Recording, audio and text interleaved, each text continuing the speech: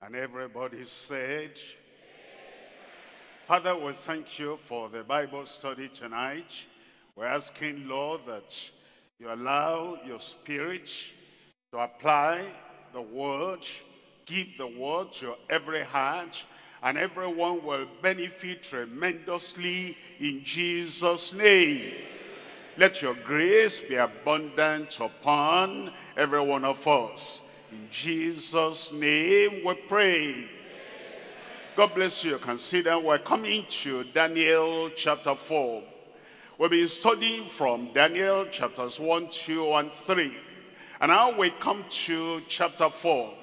Tonight we're looking at the message, prophetic revelation, concerning a proud monarch, a proud king, and all proud men. We're looking at Daniel chapter 4. We're studying from verse 1 to verse 27. But I want to come to the latter part of this passage, verse 24. In verse 24, it says, "This is the interpretation, O king, and this is the decree of the Most High, which is come upon my Lord the king." In verse 25, it says that they shall drive thee, Nebuchadnezzar, from men, and thy dwelling shall be with the beasts of the field, and they shall make thee to eat grass as oxen, and they shall wet thee with the dew of heaven. And 7 times, that means 7 years, shall pass over thee, till thou know. Here was the purpose of the dream. Here was the purpose of the chastisement. Here was the purpose of the discipline, divine discipline. Here was the purpose of the rebuke concerning the king. He was proud, and days will come upon him until he will know that the Most High ruleth in the kingdom of men. And the Lord giveth that kingdom to whosoever he will. Come to Jeremiah chapter 50. We're looking at verse 31. In Jeremiah chapter 50, verse 31, "Behold, I am against thee, O thou most proud, says the Lord God of hosts, for thy day is come, the time that I will visit thee." The reason why the Lord chastised Nebuchadnezzar and revealed a dream to him that this was coming before it ever happened, the reason was that he was proud. Not just moderately proud, he was exceedingly proud. And the Lord referred to him as thou most proud. In verse 32, "And the most proud shall stumble and fall, and none shall raise him up. And I will kindle a fire in his cities, and it shall devour all round about him." Today we're looking at this dream, at the revelation that became prophetic. It was a dream, it was a revelation, it was something prophetic. It had not happened, it was going to happen. And God gave this to him as prophecy, prophetic revelation concerning the proud monarch, concerning all proud men. We're dividing this to 3 parts. Number 1, the dream, from the Most High to the most proud. And then number 2 is the devastation from the Most High, by the Most High, for men's pride. In number 3, we're looking at the decree of the Most High without meaningful penitence. That is, this decree will not be changed except there is repentance. But without repentance, without penitence, this decree was firm. It was going to be fulfilled. Let's come to number one. Number one is the dream from the Most High for the most proud. And this in Daniel chapter 4, reading from verse 1 all through to verse 9. It says, Nebuchadnezzar the king unto all people, nations, and languages that dwell in all the earth, peace be multiplied unto you. He gave this praise, this section. He started with this after he had gone through the divine chastisement, after he had gone through everything that the Lord had prophesied and predicted and revealed as a dream that will come upon him. It had come upon him, and now after he was humiliated and humbled, and then he became normal in the sight of the Lord, he now praised the name of the Lord. Look at verse 2. In verse 2 it says, I thought it good to show the signs and the wonders that the high God has wrought toward me. The sign, what happened to him that never happened to any man on earth, the chastisement and the discipline and the humiliation that happened to him, he counted that as the signs and the wonders. He became deranged, he became devastated, he became totally destroyed, and the Lord raised him up again. And he said, those are the wonders and those are the signs that the Lord wrought toward me. Look at verse 3. In verse 3 it says, how great are his signs and how mighty are his wonders. And his kingdom is an everlasting kingdom, and his dominion from generation to generation. Look at verse 4. It says in verse 4, Nebuchadnezzar was at rest in mine house and flourishing in my palace. And then in verse 5 it says, I saw a dream which made me afraid. Can you think of Nebuchadnezzar, that tyrant, that despot, becoming afraid? The Lord showed him the dream, and even though he did not know the full meaning of the dream, he became afraid, and the thoughts upon my bed and the visions of my head troubled me, tortured me, tormented me, made me so afraid. I didn't know what the end and the purpose of this will be. Look at verse 6. In verse 6, therefore made I a decree to bring in all the men of Babylon before me, that they might make known unto me the interpretation of the dream. Bad habits die hard, and people do not learn their lessons, and they do the same thing over and over again. He had had a dream in chapter 2. He called all these astrologers, astronomers, he called all these magicians and all the wise men of Babylon, the Chaldeans. They could not interpret the dream. Now he has another dream, and he had not learned his lesson. He called them again. Of course, it was the dream from God, and the people do not have God, they do not know God, they do not abide in God. They couldn't interpret what the Almighty God, the Most High God, had revealed. Of course, they failed. In verse 7, it says in verse 7, then came in the magicians and the astrologers and the Chaldeans and the soothsayers, and I told the dream before them, but they did not, they could not, they would not make known unto me the interpretation thereof. Look at verse 8. In verse 8, but at the last Daniel came. Daniel came in before me, whose name was Belteshazzar, according to the name of my God, and in whom is the spirit of the holy gods. And before him I told the dream, saying, look at verse 9. In verse 9, O Belteshazzar, master of the magicians and that he is the head. He was much above them, and he referred to, you have a mastery of what you do. You have a mastery of interpretation, and it's your special gift that you could do what the magicians were not able to do. Oh, master of the magicians, because I know that the spirit of the holy gods is in thee, and no secret troubleth thee. It has troubled me, it will not trouble you. It has tormented and tortured me, but I know it will not torment or torture you. No secret troubleth thee. Tell me the visions of my dream that I have seen, and the interpretation thereof. We're dividing this to three parts. Number one, Nebuchadnezzar's pride against God before his divine discipline. This is not human discipline.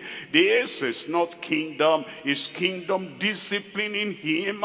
This is not his cabinet, his people, and his supporters saying, this is too much, you've gone too far. Disciplining him, this is divine, and this is coming from God. God has given us conscience, and when we don't listen to our conscience, our neighbors might become bold and confront us. When we don't listen to our community, our people, the council, eventually as we go on, and we hardened our heart, and we stiffened our necks, and we're incorrigible by our conscience, the policeman that lives inside us, and we're not corrigible by the community or by the laws of the land. Eventually, God himself will bring the discipline. We refer to that as divine discipline. Number two is praise of God for his dateless dominion. It says the dominion of God is forever and ever. It has no beginning. It is dateless, and it is forever. The praise of God for his dateless dominion. Number three, the punishment from God for defiant deification. He made himself like God. He was the final authority. He had the final say. He kind of deified himself, made himself a God, and the punishment from God came upon him for his defiant deification. Look at number one. Number one is the Nebuchadnezzar's pride against the God, against the God of heaven before his divine discipline. Daniel chapter 3, reading from verse 15. In Daniel chapter 3 verse 15, it says, now if ye be ready, that at what time ye hear the sound of the cornet and the flute and the harp and the sackbut and psaltery and dulcimer and all kinds of music, if ye fall down and worship the image that I have made, well, I'll forget the past. I will just see that you took a foolish decision not to worship my God. Then he said, but if ye worship not my image, ye shall be cast the same hour into the midst of the burning fiery furnace. And who is that God that shall deliver you out of my hand? Do you see his defiance? Do you see his pride saying, who is that God that will deliver you out of my hand? In Jeremiah chapter 49 verse 16, it tells us there, thy terribleness has deceived thee, and the pride of thine heart, O thou that dwellest at the clefts of the rock, that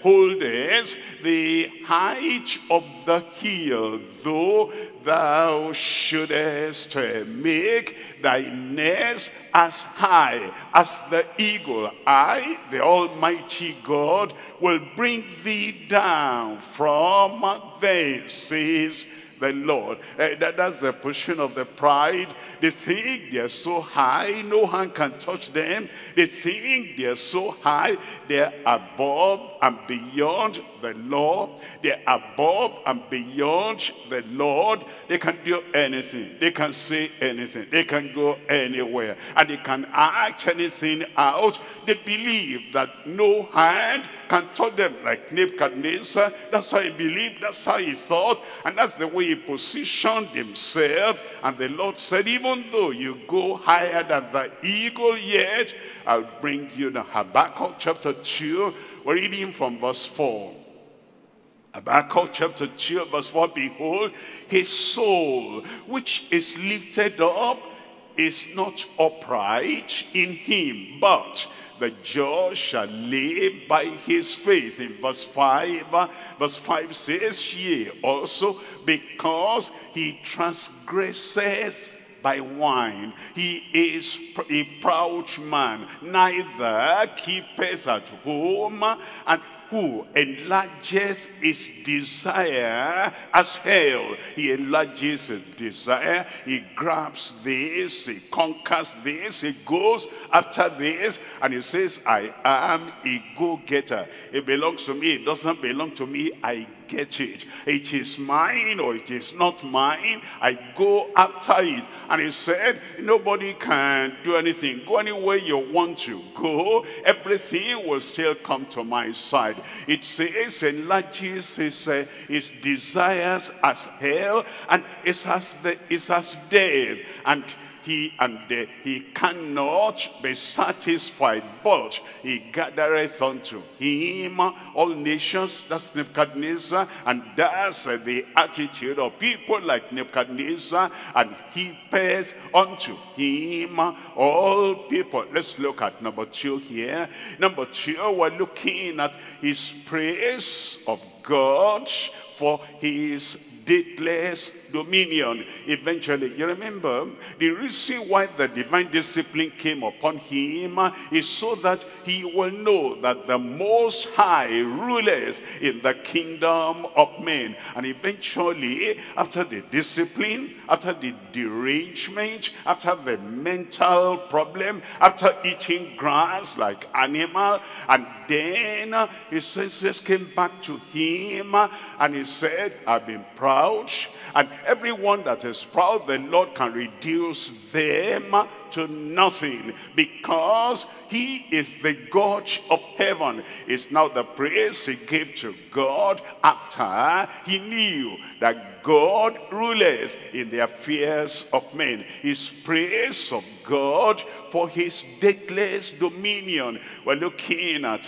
Daniel chapter 4. I'm looking at verse 1. It says in verse 1 here, it says, Nebuchadnezzar, the king unto all people, all nations, all languages, his blasphemy had gone to all nations, his blasphemy had gone to all people, his pride had been known by all people. Now the praise also must go to all the nations. The people that knew you as a sinner, they should know you now as a child of God. The people that knew you when you were worldly, when you were proud, when you were evil, now that you are born again, now that you have changed, and now that a new life has come, they should know. Everywhere your sin traveled to in the past, your saintliness must travel there now. And because of that, he said, now to all nations and all languages that dwell on the earth, peace be multiplied unto you. A man of violence, a man of fury, a man of fire, a man of the furnace, fiery furnace. Now conversion has come, a change had come, and the change now, instead of violence, instead of fighting, instead of evil, he said, peace be unto you. Look at verse 2. In verse 2 it says, I, Nebuchadnezzar, I thought it good to show the signs and the wonders that the Most High God has wrought toward me. And then in verse 3 it tells us about God now, how great are his signs, and how mighty are his wonders. His kingdom is an everlasting kingdom, and his dominion is from generation to generation. It tells, the word of God tells us in Daniel chapter 7, I'm looking at verse 13,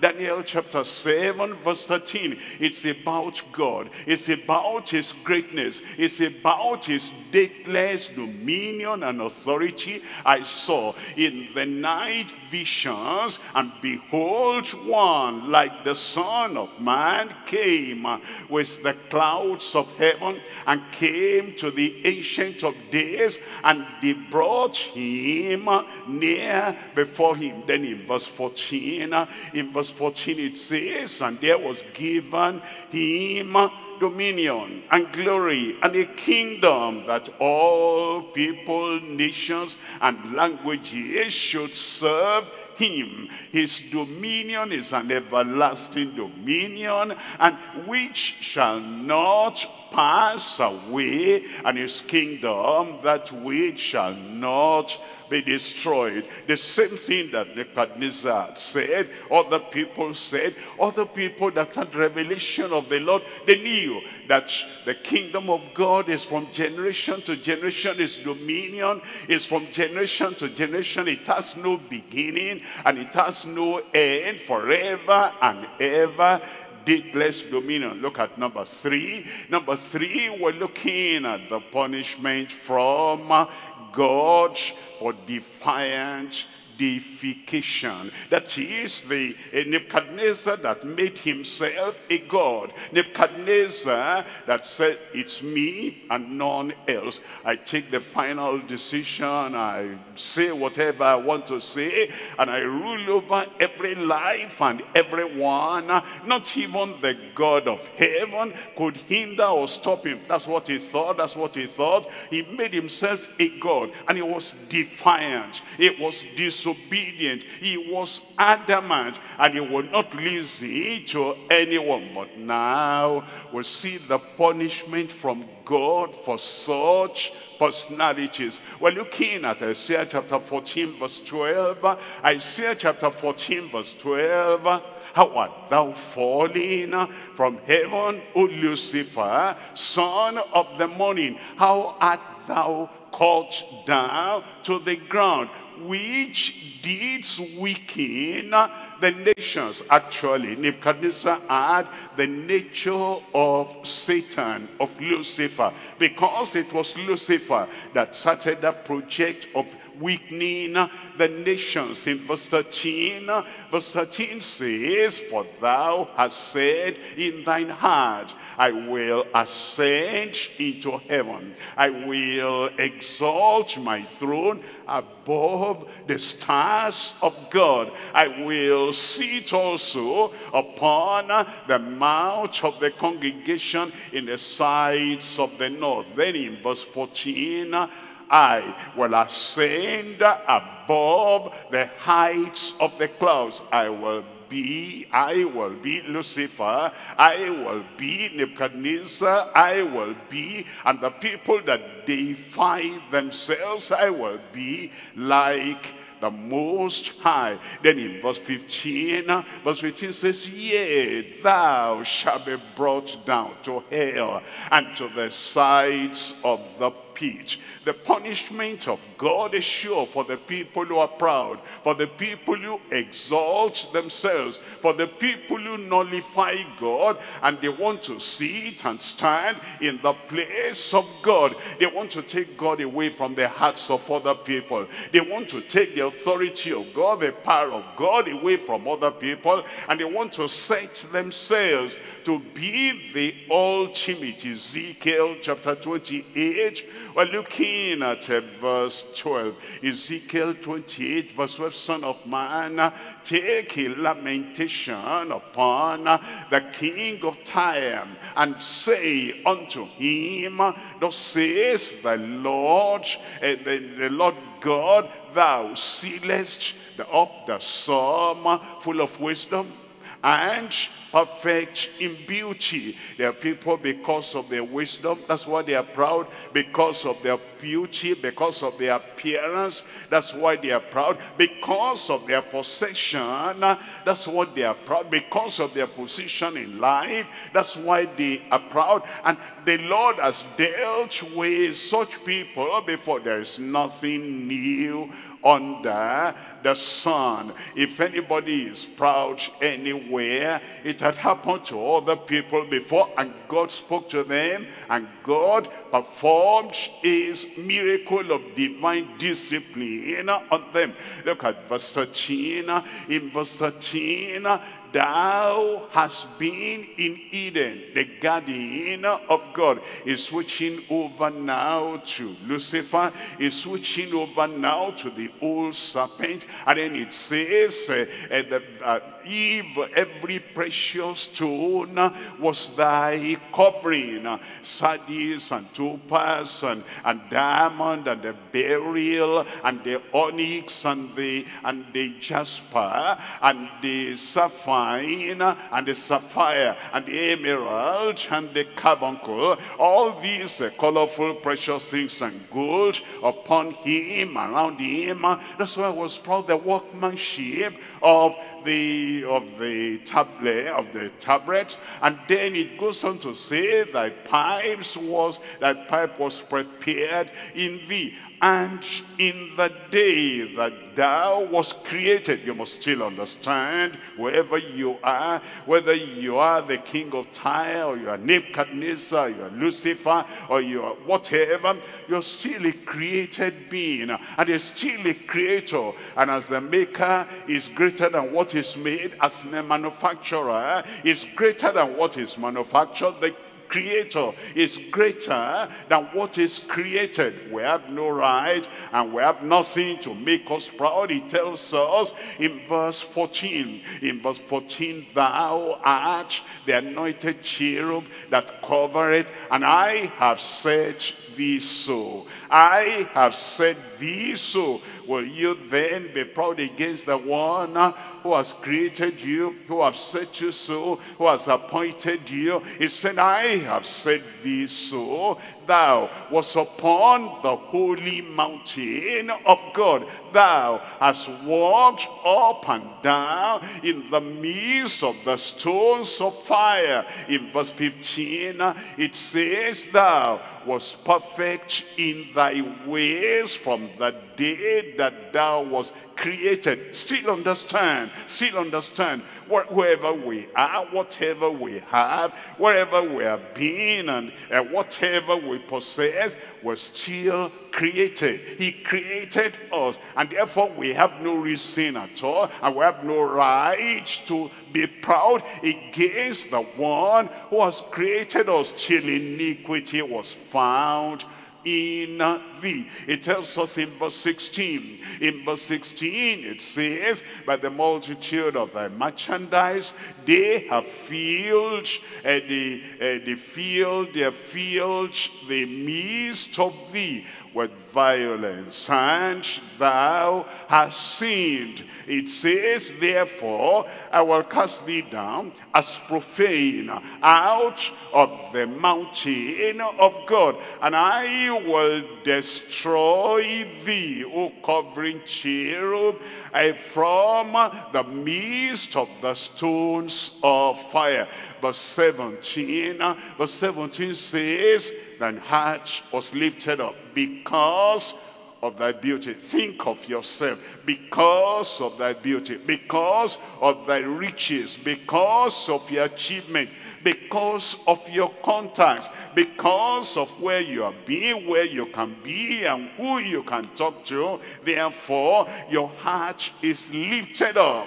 Think about what makes you proud. If you're proud, Think about what makes you belittle others, look down on others. If you do that, and understand that God is watching, and the Lord will bring punishment upon everyone that is defiant and disobedient in exalting himself or herself. I will cast thee down to the ground. I will lay thee before the kings, that they may behold thee. Then in verse 18 says, thou hast defiled thy sanctuaries by the multitude of thine iniquities. It says, therefore will I bring forth the fire from the midst of thee, and it shall devour thee, and I will bring thee to ashes upon the earth in the midst of all them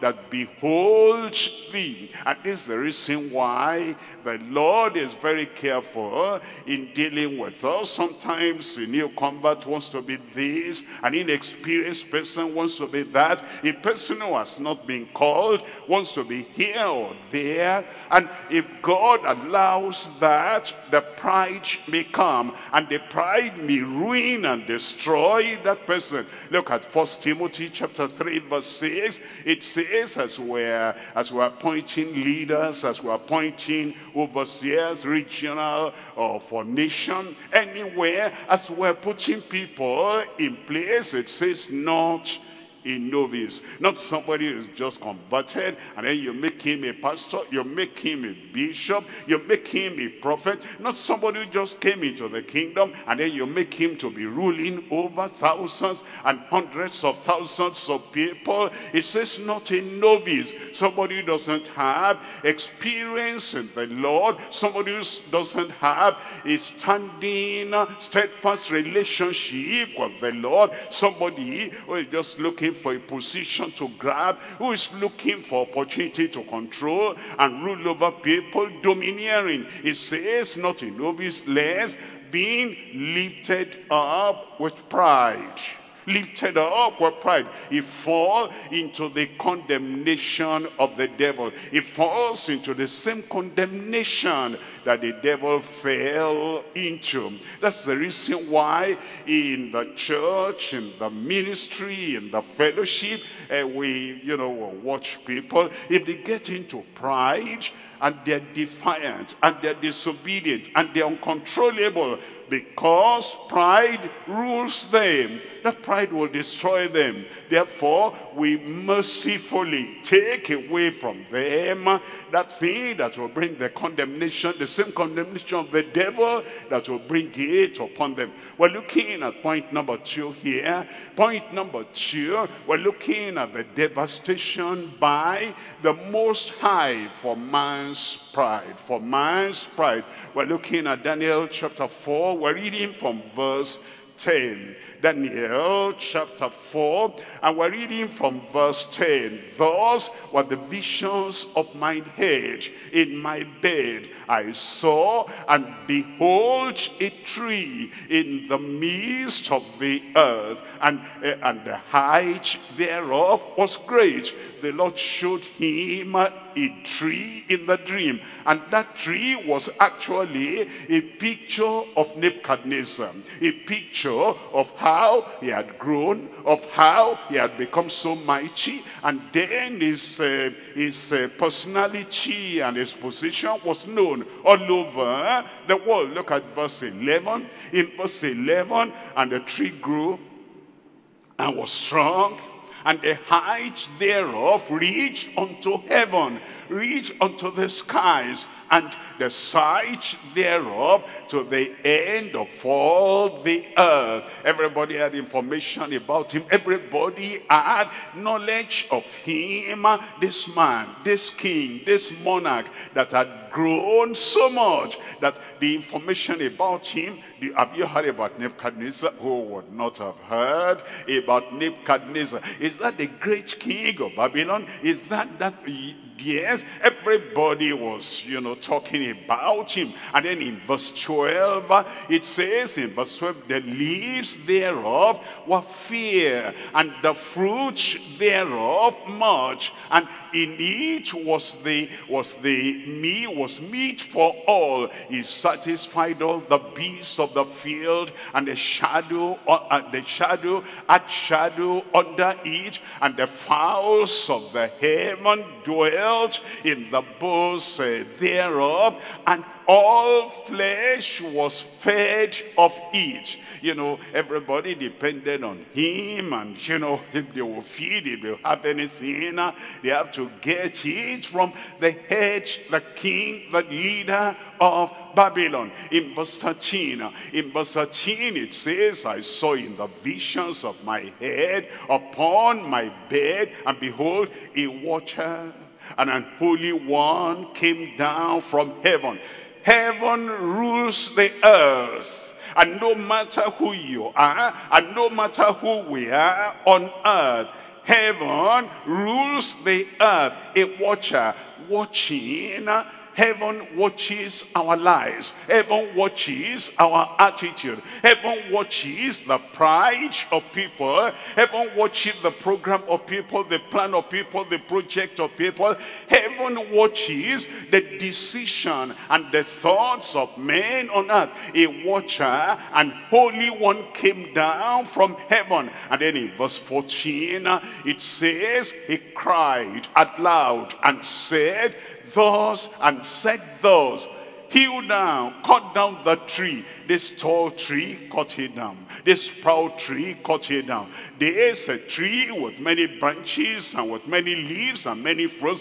There is a tree that rises up and grows up to heaven and touches everywhere, and the shadow of it so much that every beast and every man comes to take shelter under that tree. Cut it down. Hew down the tree and cut off his branches and make and shake off his leaves and scatter his fruits. Let the bees get away from under it, and the fowls from its branches. And then in verse 15 it says, nevertheless leave the stump of his roots. And it says, in the earth, even with a band of iron and brass, in the tender grass of the field, and let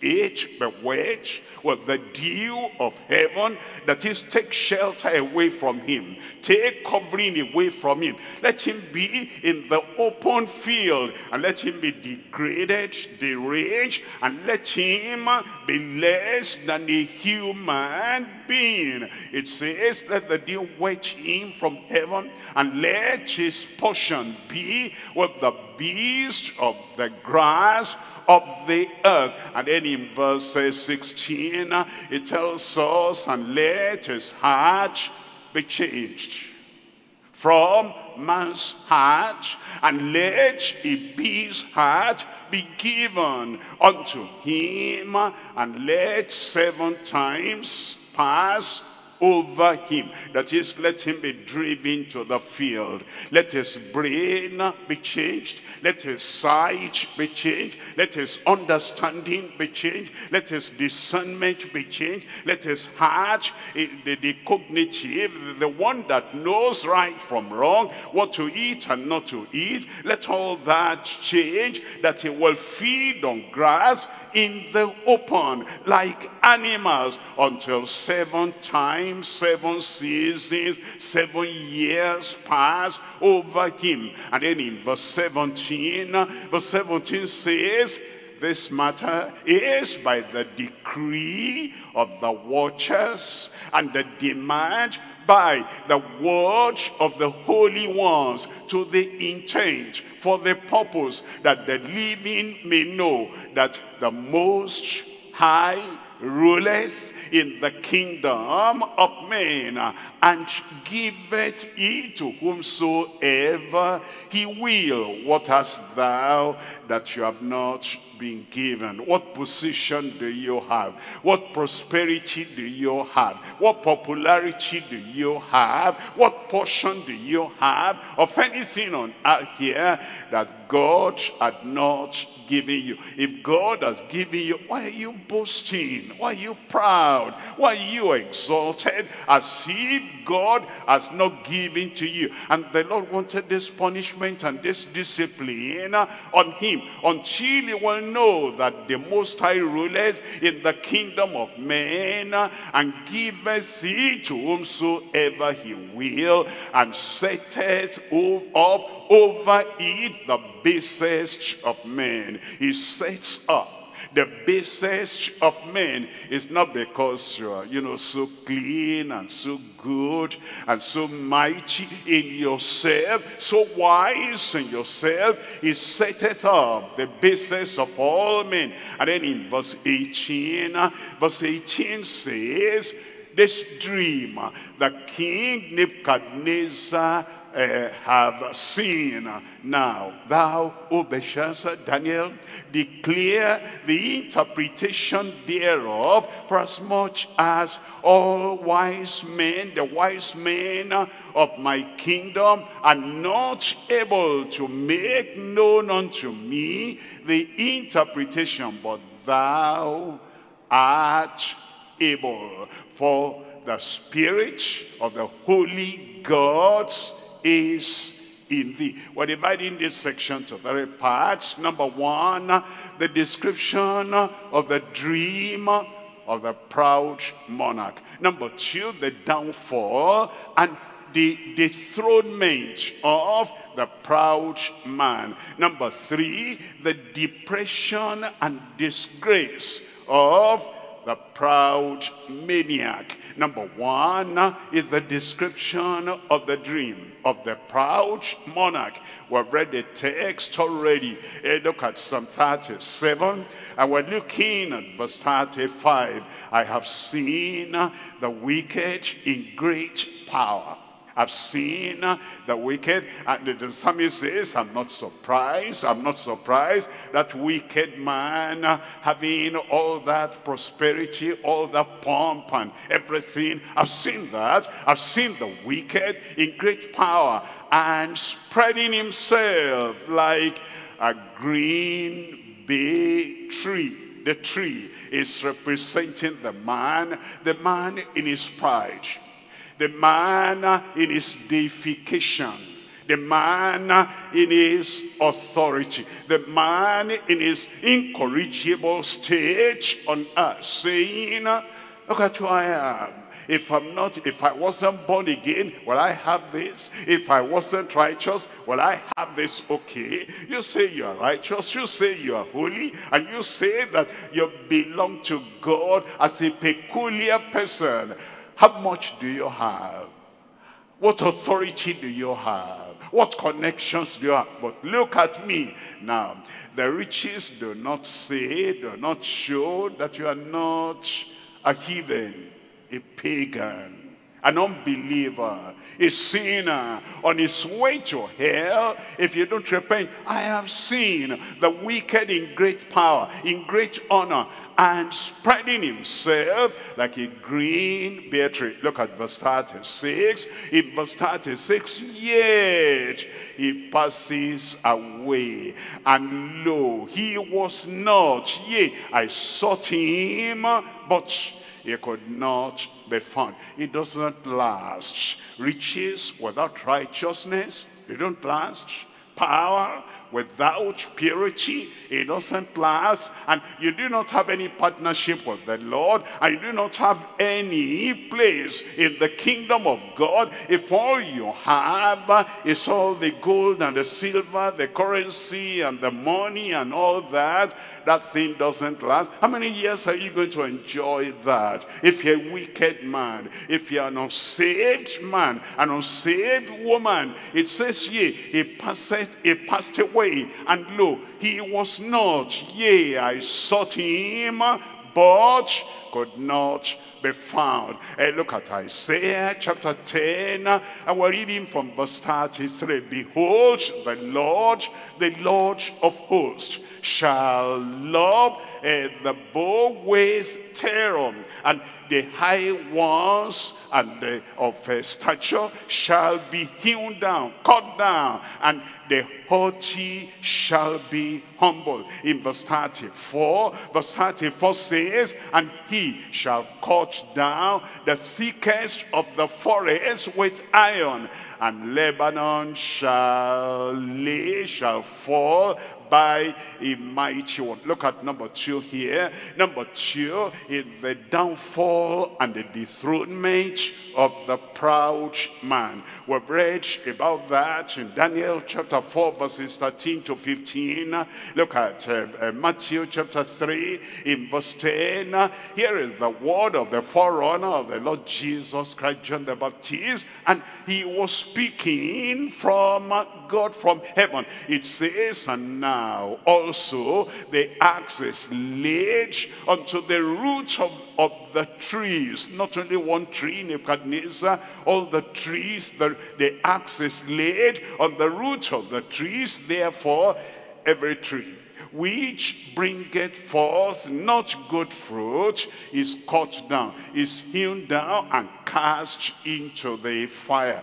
We're looking at Jeremiah chapter 51, and we're reading from verse 6. Jeremiah chapter 51 verse 6, it says, flee out of the midst of Babylon, and deliver every man his soul.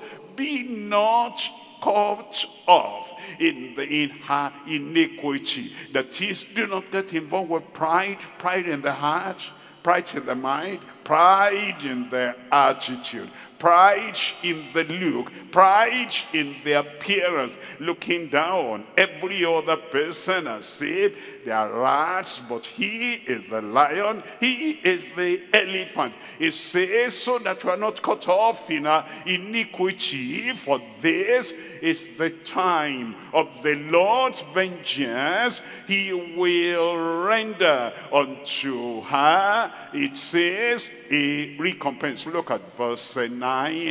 In verse 9 it says, we would have healed Babylon, we would have counseled Babylon, we would have converted Babylon, would have turned Babylon around. But it says, but she's not healed. She will not listen to any message, any exhortation. She will not listen to any counseling. She will not listen to the message from on high that he should repent and turn. He could have been healed. He could have been turned around if he had dropped the pride, if he had dropped the self-exaltation. But he could not be healed. Forsake her, and let us go, everyone into his own country, for her judgment reaches unto heaven, and he is lifted up even to the skies. We're looking at number 3 here.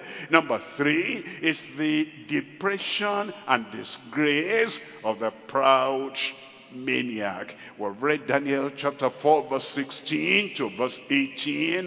Now look at Isaiah chapter 26, reading from verse 9. But my soul have I desired thee in the night, yea, with my spirit within me will I seek thee early. Look at this.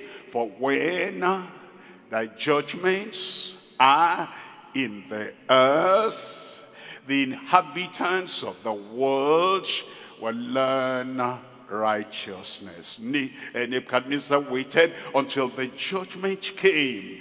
The favor that God showed him, the victory, the triumph, the conquering. He conquered many nations, and it was God that gave him the victory. All that did not turn his heart to God. The good interpretation in chapter 2 that Daniel had given him, the great miracle of preserving Shadrach, Meshach, and Abednego in the fire in chapter 3, all that did not change him.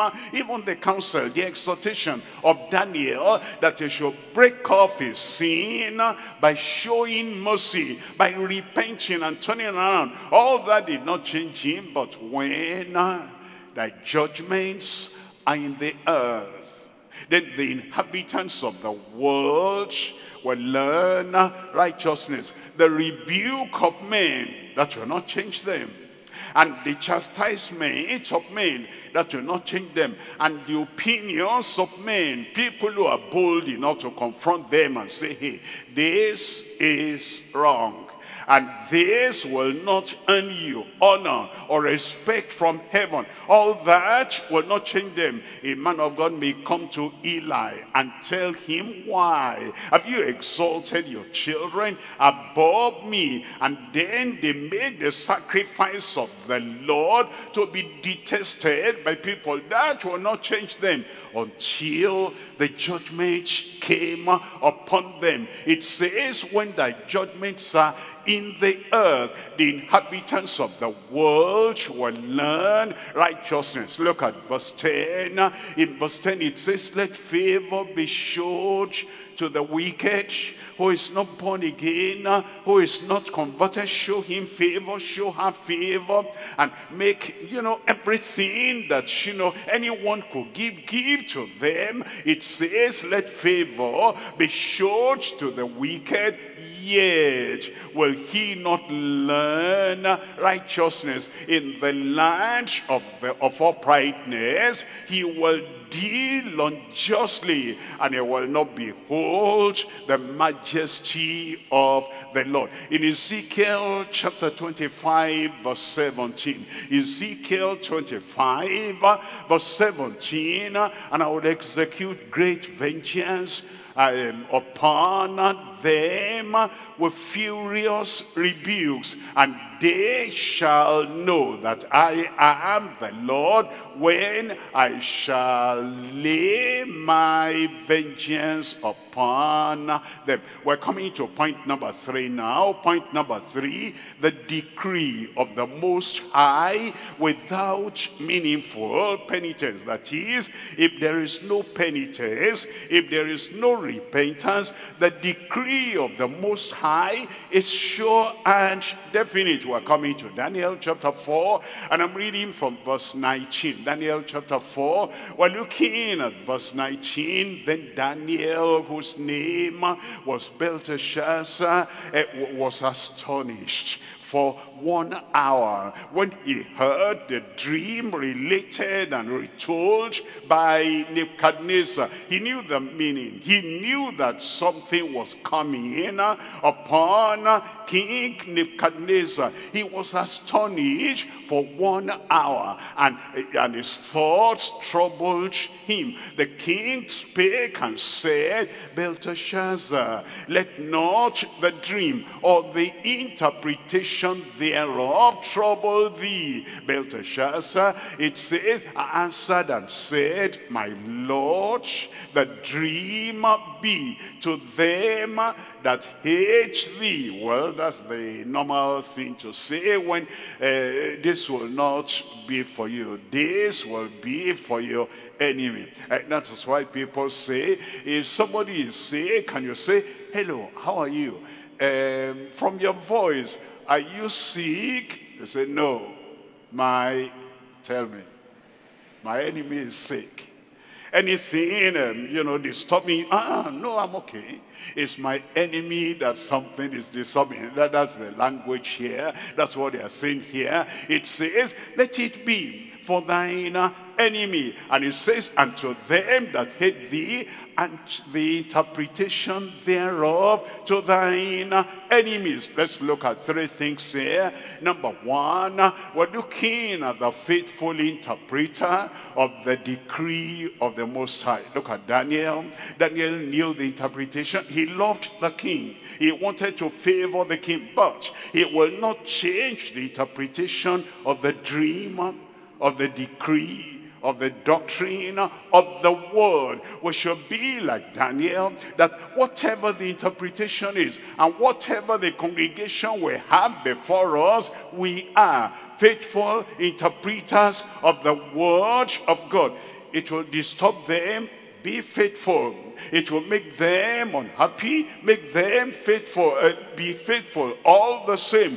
Whatever they feel, however they look at it, this word, this doctrine is the decree of the Most High, and the interpreter must be faithful every time. Look at number 2, the frightening interpretation of the dream from the Most High. Number 3, the fervent instruction of Daniel for the most haughty. This proud man, this haughty man, this self-exalting man, the word came from Daniel, and Daniel gave him instruction, exhortation as to how to deal with this situation so that he'll be reconciled to God and the punishment will not fall upon him. Look at number 1. Number 1 is the faithful interpreter of the decree of the Most High. In Daniel chapter 4, reading from verse 19, it tells us in verse 19, then Daniel, whose name was Belteshazzar, was astonished for 1 hour, and his thoughts troubled him. And the king spake and said, Belteshazzar, let not the dream or the interpretation thereof trouble thee. Belteshazzar answered and said, my lord, the dream be to them that hate thee, and the interpretation thereof to thine enemies. Look at verse 20. In verse 20, the tree that thou sawest, which grew and was strong, whose height reached unto the heaven, and the sight thereof to all the earth. Verse 21. In verse 21, whose leaves were fair, and the fruit thereof much, and in it was meat for all, and under which the beasts of the field dwell, and upon whose branches the fowls of the heaven had their habitation. Verse 21, verse 22. In verse 22, it is thou, O king, thou art that tree, thou art the man, thou art the king. What boldness and what courage! If anyone is going to preach the word of God, you must have the boldness and the courage. If you don't have the boldness to say what God wants to be said, then don't enter into the ministry yet. Wait until what's the use? You're a messenger. Here's the message, and the Almighty God gives the message to the so-called messenger, and he doesn't have the boldness, he doesn't have the courage to tell the message, to tell the people the message of the Lord. He's timid, he's fearful, is afraid of the faces of people. He cannot tell the sinner, except you repent, you will perish. He cannot tell the churchgoer, except your righteousness shall exceed the righteousness of the scribes and the Pharisees. You will in no wise get into the kingdom of God. He's a slave to the face of the people. He's a slave to the terror of the people. How can you be a messenger if you are going to be a messenger to carry the message of the Most High to the world and to any congregation? Here is what you ought to have: the faithfulness that makes you bold and courageous. It is thou, O king, thou art grown and become strong, for thy greatness is grown and reaches unto heaven, and thy dominion to the ends of the earth. And we're looking at 1 Corinthians chapter 4, reading from verse 1. In 1 Corinthians chapter 4 verse 1, let a man so account of us as of the ministers of Christ. Ministers of Christ. We're not ministers of ourselves. We're not ministers of our own opinion. We're not ministers of our own ideology. We're the ministers of Christ, the Savior. And he has shown the way to be saved. And he has shown that if anybody remains a sinner and dies a sinner, he will go to hell and perish forever and ever.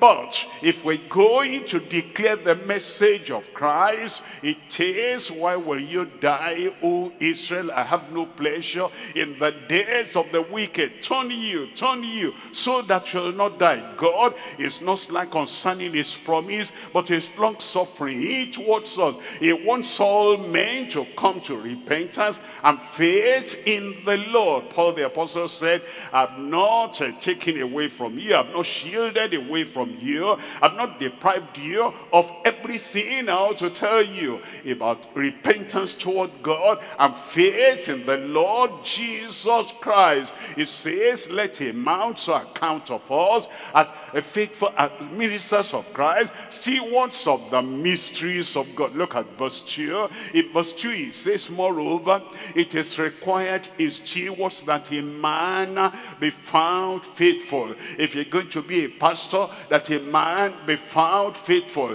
If you're going to be a minister, that a man, a woman be found faithful. If you're going to be a proclaimer of the gospel of the Lord Jesus Christ, to reconcile people to God and to make them escape the hell and the devastation, destruction, and the separation for all eternity, awaiting sinners. If you're going to be the messenger of the Lord, it is required that a man, a woman, a worker, a preacher, a proclaimer, an evangelist be found faithful. It tells us in 1 Thessalonians, reading there from chapter 2, 1 Thessalonians chapter 2, we're looking at verse 3. It says, for our exhortation was not of deceit, nor of uncleanness, nor in guile. Look at verse 4. In verse 4 it says, but as we were allowed of God, as we were permitted of God, as we were chosen by God to be put in trust with the gospel, even so we speak not as pleasing men. Not as pleasing men. There may be men, there may be women that will want you to rather exalt them rather than exalt Christ. That rather will want you to gloss over the sin that make people to perish and to go to hell. They don't want you to mention that because it's their dainty sin, it's their peculiar sin. But if you're a preacher and you're going to be faithful, if you're going to be a Daniel today in front of Nebuchadnezzar, you will speak not as pleasing men, but pleasing God, which trieth our hearts. Look at number 2 here. Number 2, we're looking at the frightening interpretation of the dream from the Most High. In Daniel chapter 4 verse 23, it tells us, it says, and whereas the king saw a watcher and an holy one coming down from heaven and saying, hew down, cut the tree down and destroy it, yet leave the storm of the roots thereof in the earth, even with a band of iron and brass in the tender grass of the field, and let it be wet with the dew of heaven, and let his portion be with the beast of the field until 7 times pass over him. Look at the next verse, verse 24. In verse 24, this is in the interpretation, O king, this is the decree of the Most High. It's a decree. It's not a wish. It's not an idea. It's not an opinion. It's not a suggestion. This is the decree of the Most High, which is come upon my Lord the king. And then in verse 25, it says that they shall drive thee, Nebuchadnezzar, from men, and thy dwelling shall be with the beast of the field, and they shall make thee to eat grass as oxen, and they shall wet thee with the dew of heaven in the open. And then it says, and 7 times 7 years shall pass over thee, till thou know that the Most High ruleth in the kingdom of men, and giveth it to whosoever he will. Verse 26, in verse 26, and whereas they commanded to leave the storm of the tree roots, thy kingdom shall be sure unto thee after thou shalt have, I shall have known that the heavens do rule. Then in verse, we come to Isaiah chapter 13, verse 11. The frightening interpretation, the punishment that comes upon a proud monarch, a proud man, a proud maniac. It says in Isaiah chapter 13, verse 11, and I will punish the world, not only Nebuchadnezzar, and I will punish the world, not only Herod, not only Pharaoh, and I will punish the world for their evil, and the wicked for their iniquity, anywhere, everywhere, in any generation. And I will cause the arrogancy and the haughtiness of the proud to cease, and will lay low the haughtiness of the terrible. It tells us in Proverbs chapter 16, reading there from verse 5. It says in verse 5, everyone, anywhere, everyone, anytime, everyone for whatever reason they are proud, everyone that is proud in heart is an abomination to the Lord.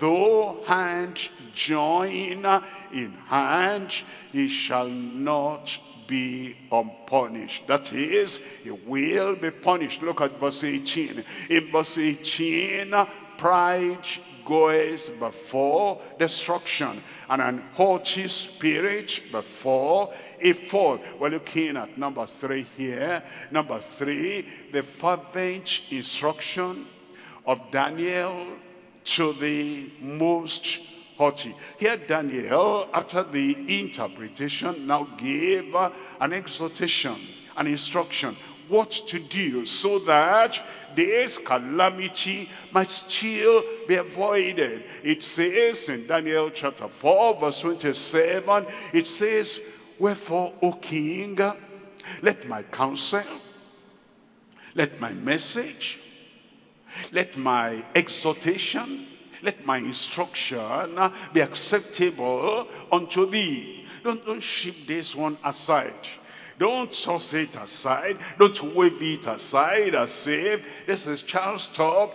The Most High in heaven has made a decree. His judgment is coming. But there's something you can do about that. And therefore let my counsel be acceptable unto thee, and break off thy sins by righteousness. Turn Repent. Let there be a change. Let there be a turning around that will break off. You separate from your sins. And when you repent, then have a new life. Let there be righteousness and thine iniquities. No, don't just confess and forsake only one iniquity, only the unfavorable iniquities, but all iniquities, let them be taken away by showing mercy, throwing them into the fire.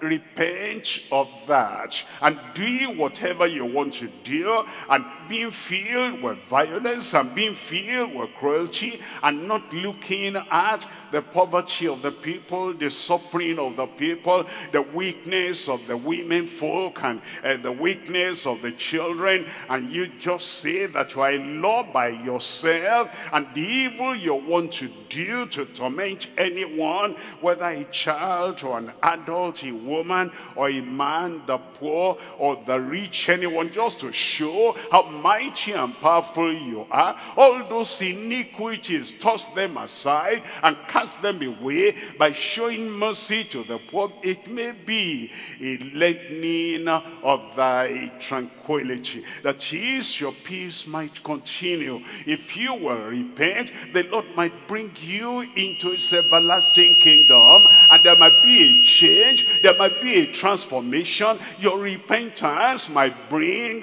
restoration into the favor of God, restoration into regeneration, a new life, a new approach to life.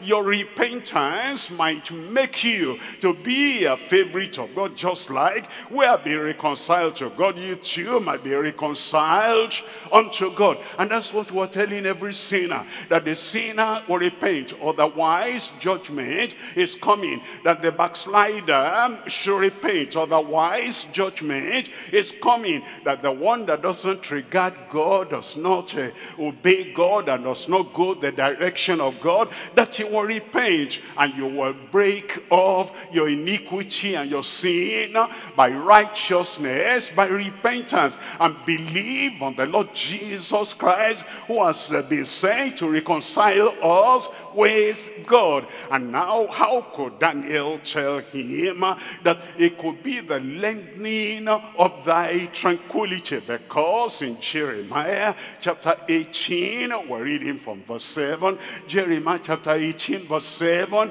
at what instant I shall speak concerning a nation, or concerning a kingdom, to pluck it up, to bring judgment, and to pull it down, and to destroy it. At what instant I look at a kingdom, I look at a king, I look at a dominion, like I look at the emperor, and I said, judgment has come, I'll pluck it up, I'll pull it down, I'll destroy it. Look at verse 8. In verse 8, if that nation against whom I have pronounced turn from their evil.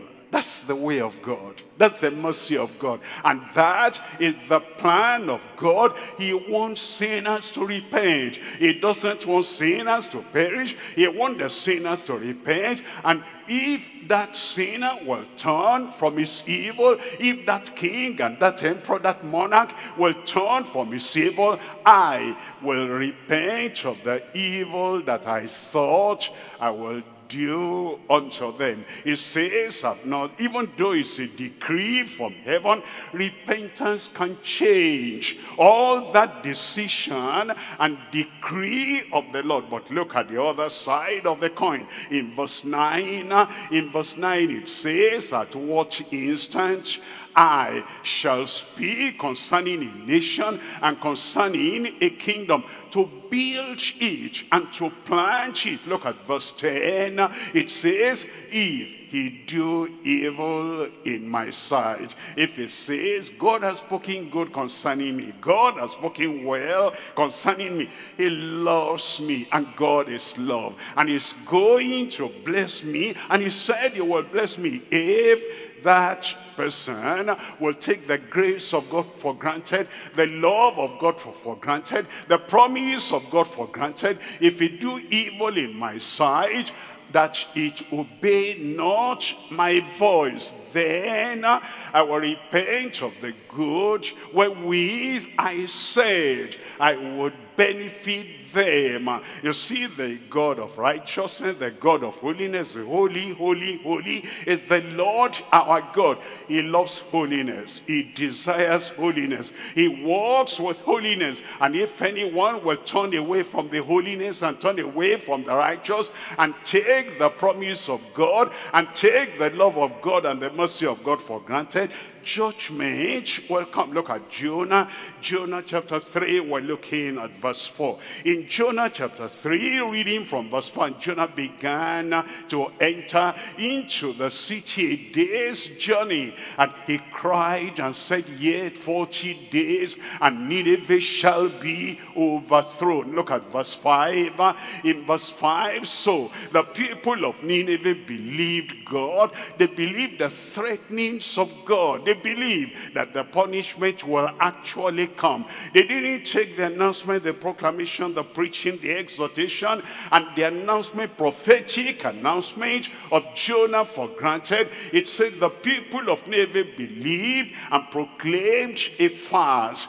and put on sackcloth, from the greatest of them even to the least of them. Look at verse 6, and the verse 6 says, for what came unto the king of Nineveh, and he arose from his throne, and he laid his robe from him, and covered him with sackcloth, and sat in ashes. Look at verse 7. In verse 7 it says, and he caused it to be proclaimed, announced, and published through Nineveh by the decree of the king and his nobles, saying, let neither man, nor beast, herd, nor flock taste anything. Let them not feed nor drink water. Look at verse 8.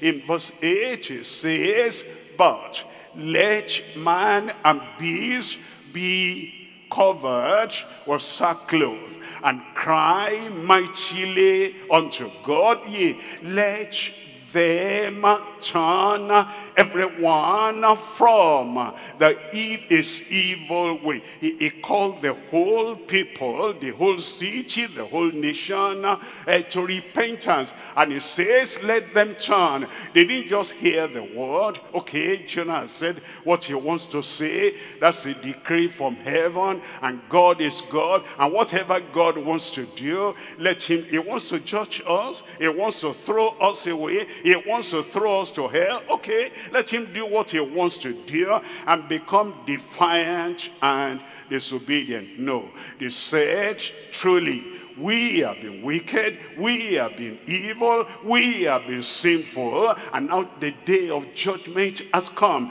and the day of grace is passing. Because of that, he says, let everyone turn from the evil of his way and from the violence that is in their hand. Look at verse 9 rather. In verse 9 it says, verse 9, it says, who can tell if God will turn and repent and turn away from his fierce anger, that we perish not? Have you ever considered that we perish not? Have you ever thought about that in your life, that we perish not? Have you ever thought the day of grace might be long, but one day it will come to an end? And if you continue in evil, if you continue in violence, if you continue in sinfulness, if you continue in defiance, in disobedience against the Lord, that day will not be forever. The day of grace will come to an end, and then where will you be in eternity? If you died in sin, where will you spend eternity? They said, let us repent, let us turn away from every evil in our hand, that we perish not. not. Look at verse 10.